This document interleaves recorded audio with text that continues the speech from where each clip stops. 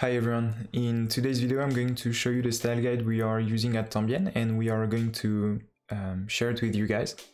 And more specifically I'm going to show you this column system that we use, and I'm quite excited about that video. So the column system is a concept we took from Bootstrap that allows us to create the grid we are using on Adobe or on Figma in Webflow, and that makes creating complex layouts very easy. So let's go. So I won't spend too much time on the basic styles in the style guide. So we can see that we have a typographic section where you can set up all of your styles, then a color section, then we have some elements, so buttons, links and forms, and then we have the grid system part. So I'll come back to that in a few moments. So this is about the grid system as well. And at the bottom of the page, we have some more styles, so we can change the padding large, medium, and small. We can change the overflow to auto, hidden, or scroll, and then we can show or hide elements depending on the view, the breakpoint we are in. And that's pretty much it. The goal with the style guide is to have something that we can easily customize depending on the project we are working on. And the last thing I like to show you is that we have an embed at the top of the page with some styles in it. So the code at the top allows us to set up the fluid responsive on the website, and we are actually going to make a video about that, and it should be on the channel next week. So if you're curious about fluid responsive, yeah, we will make a video about it. And then we have some more styles. So the one we care about are this one actually, and we can see that we are targeting all of our headings and text that are inside the element with the combo class of section and section white. And what we're doing is that we are changing the color to a black color, and that's how we are managing our background and font color. We can see that if I add a class of section white to my section element, I'm changing the background color to white color, and my font is automatically changing. My font color is automatically changing. So yeah, that's it for the basic styles, and now we can move on to the fun part, to the column system. So to make everything a bit more clear, I created a small page on Adobe, and what we will try to do with the column system is to recreate the grid we have right here on Webflow. And to do that, I need the first element I need is a row element. So I need a wrapper. I need a wrapper, that's it. So let's go on Webflow and let's see how we can do that. So I'm just going to add a section and a container. You can see that I have some left and right padding on my container, but that's not that important. And the first element we want to create is a row element. So I'm adding a div, and I'm adding a class of row. And we can see that we are changing some styles, and the first thing we are doing is that we are changing the display to flex, and we are adding some negative margin to the row element, and we'll see why in a few moments. So now that I have my row element, I want to create my different columns, and to do that I need to add another div with the class of col, and we don't see it for the moment, so I'm just going to add a placeholder so we can see more clearly our col elements.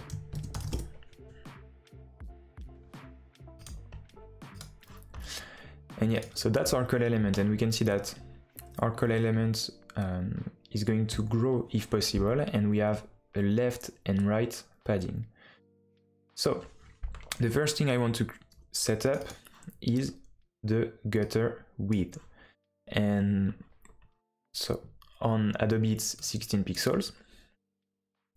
So what I want to do is change the padding on my col element. So I'm using REM as a unit of measure, and for me 1 REM is 16 pixels. So if I want to set up my gutter's width, I need to do 16 divided by 16, so 1 REM, and I also need to divide it by 2 because I have padding on the left and on the right. So my column is actually not that wide. The width of my column is going to be like this. So I need to divide it by 2 and I have 0.5 RE.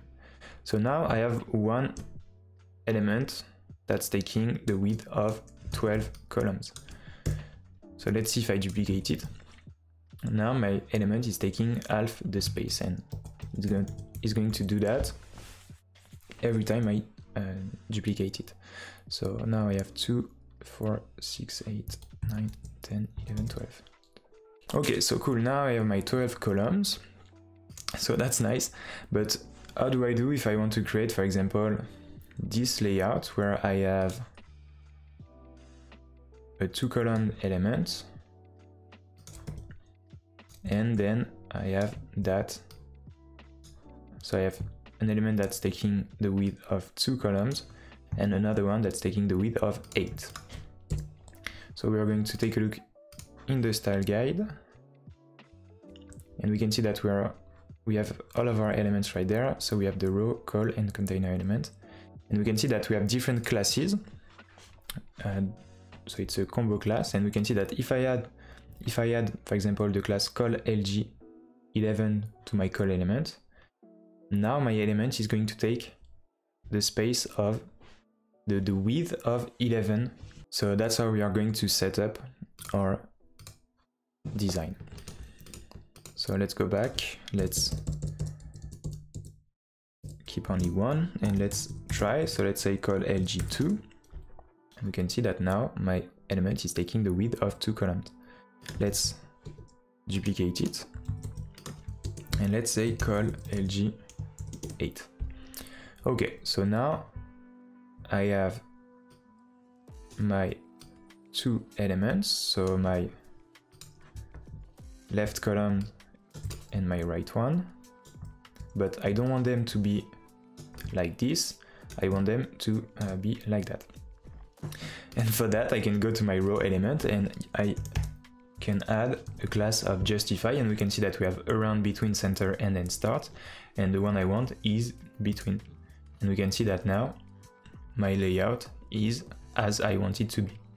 And so I can try, for example, end, and I can play around with that, and same for the alignment.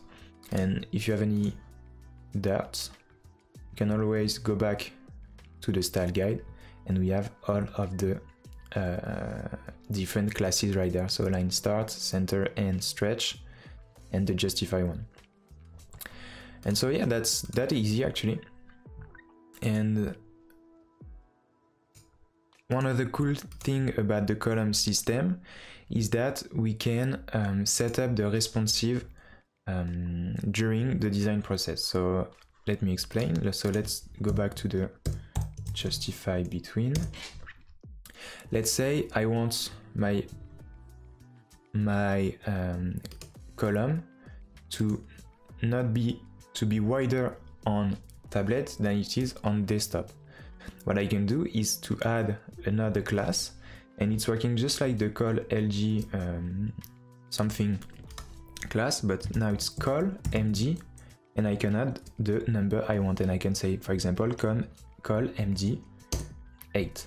And now we can see that the columns are going above one another, and it's because the total number of columns it's taking is more than 12, so they are automatically getting above one another. So let's change the number for this one, and I'm going to say col mg3, and now we can see that my layout is completely different. And to show you, we can see that on the style guide we have the desktop version of one, and we also have the tablet one, but on desktop I don't have any styles applied to it. But if I go on tablet, up, now my sizing is changing. And that's how I can set up my responsive very easily. And let's keep going. So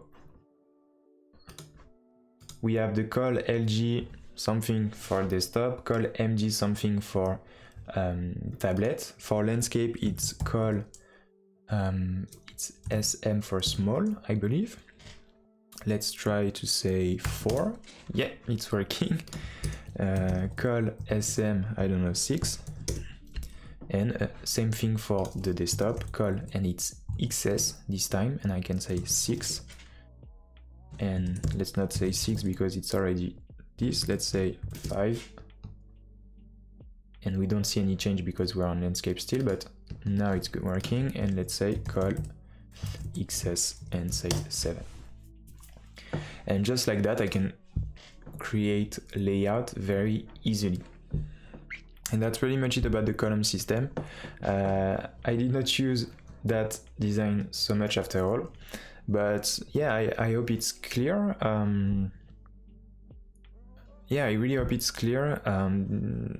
We are using this for every project we're working on now, and I find it super useful, and it makes creating websites in Webflow so much fun. So I really hope you will try that and tell me what you think about it. And yeah, see ya.